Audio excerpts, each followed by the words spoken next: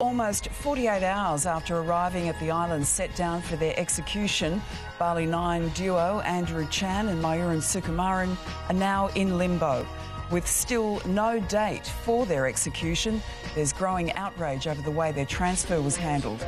First, a full-blown and seemingly over-the-top military operation as they left Kerobokan.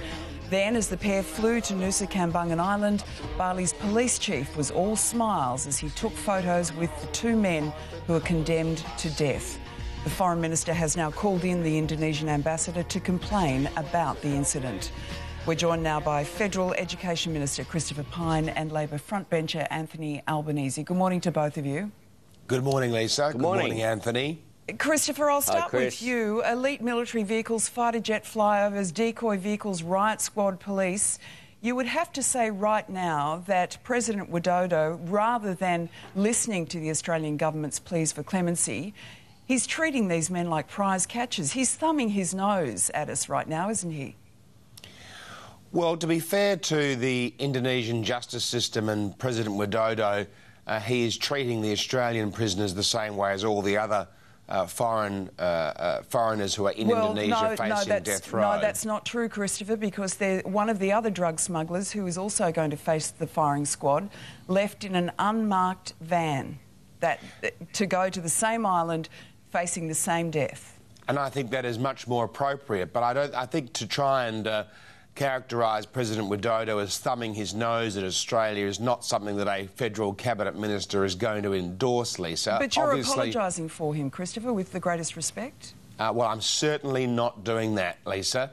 I am completely opposed to the death penalty. But he's treating these two prisoners differently to the other prisoners who are facing the same firing squad on the same day.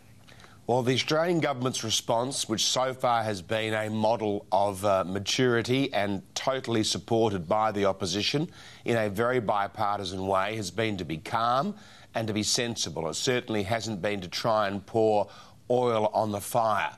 We want President Widodo to grant clemency to these two Australians. We certainly don't want to get into a fight with the Indonesians which causes them to get their backs up.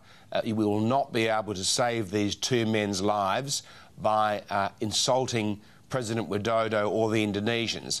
We have taken a very firm line with the Indonesian government, and the Foreign Minister asked the ambassador in last night for an explanation for the photographs of the police chief with the two condemned men.